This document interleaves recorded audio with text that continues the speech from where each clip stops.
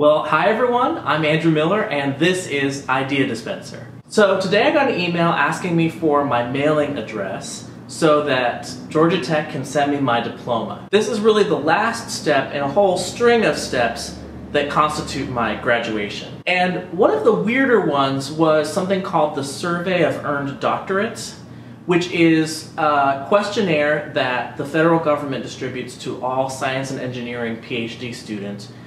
And it's the closest thing we ever get to an exit interview. Like if you leave your job, normally the HR department will want to know what it was like, how you felt. But you don't really get anything like that for grad school. So today I thought I would create one, and I'm going to call it the Grad School Exit Interview. So I study computing, I study human-computer interaction, and I am a human-centered computing PhD student.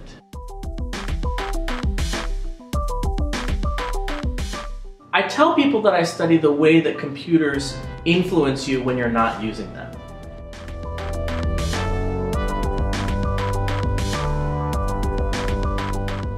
Oh, for sure, telling people that I'm a computer scientist usually stops the conversation flat.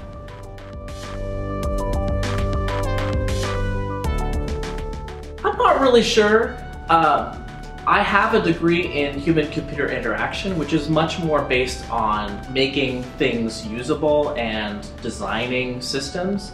And I was a user experience designer, so I think that they had an idea of what I was doing when I was doing that. But I don't think it was until they came to my dissertation defense that they really got an idea of what I do. And since they've been to that presentation, I feel like they probably have a good idea. My dad's also a professor, so he has a specific idea of like what I do all the time.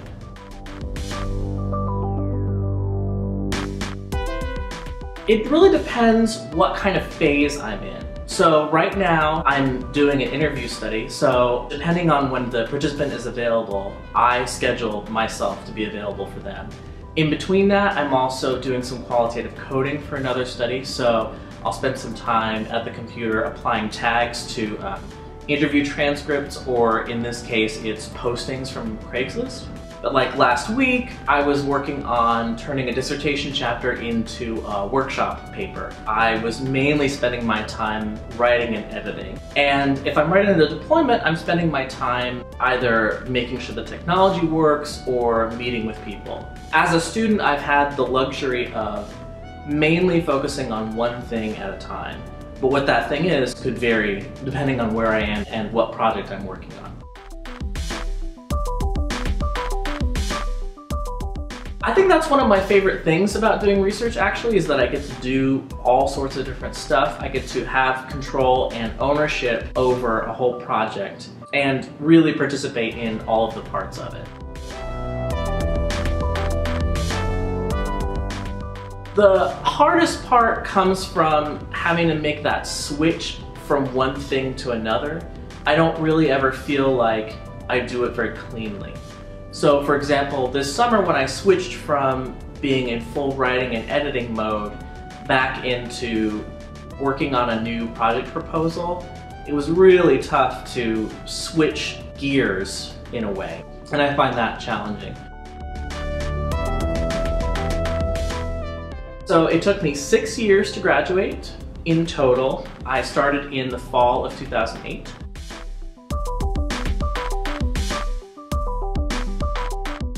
I originally thought I could get it done in maybe 4 or 5 years. I have a master's degree already and I was able to use some of my coursework for the PhD. But it turned out that actually the one thing you can't rush is becoming good at research and getting that dissertation-worthy topic. And that took a normal amount of time for me. I don't know if I'm a grown-up, so I'm certainly not paid like a grown-up. I started to feel maybe about 1.5 years ago like I was no longer a junior or middle-level student, but was finally a senior student. And I felt like I actually had things to tell younger students that I felt confident in. A couple of things coincided with this. I actually taught a class for the first time and it turned out that I can do that. So that was a confidence booster. And also I had really figured out my main study for my dissertation, and I felt like, okay, I've been through this, I know how to do this now, I feel like a grown-up who can control his own research destiny. That's not to say that I haven't grown since then or that I'm not growing now, but that was the time when I felt like a grown-up.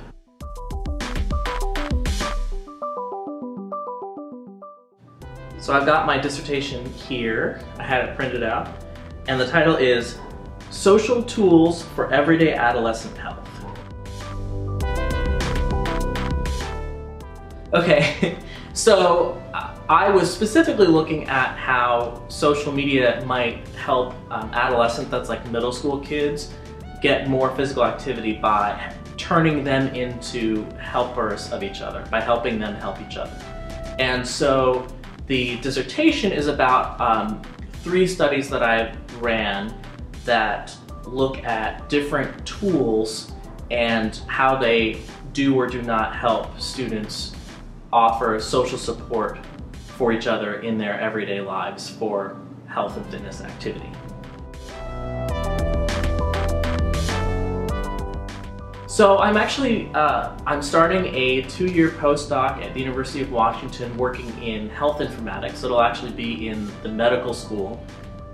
Georgia Tech doesn't have a medical school, but we do work on a lot of health-related stuff, and I've been getting more interested in that as I've been doing my dissertation and my research. And I'm super excited to move more in the direction of figuring out a way to get my ideas into healthcare and grow my own appreciation of that topic.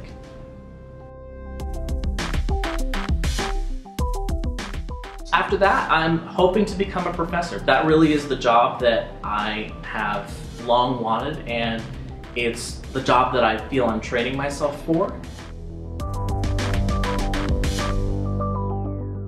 Yeah, I actually think that the PhD was really worthwhile for me. I had gone straight from undergrad to grad school and did a master's degree, and then I had some time to actually work in the real world and realized that it wasn't scary, it just wasn't necessarily exactly what I wanted to do. And so the PhD for me was a way to get into academia, to get to do research all the time, or at least as the primary thing that I do. And I think I've accomplished that, and my next step is an interesting one, and I'm still excited, and I'm still starting new research projects. So yeah, I think the PhD was worthwhile for me. Time will tell, but I think it's been very good to me. So there you have it, that's my grad school exit interview. Please go ahead and answer these questions yourselves. I'd love to hear your answers. And even if you don't make your own video, I'd love to hear your experiences. So go ahead and like this video and subscribe for more videos, and I'll see you in a couple weeks. Bye.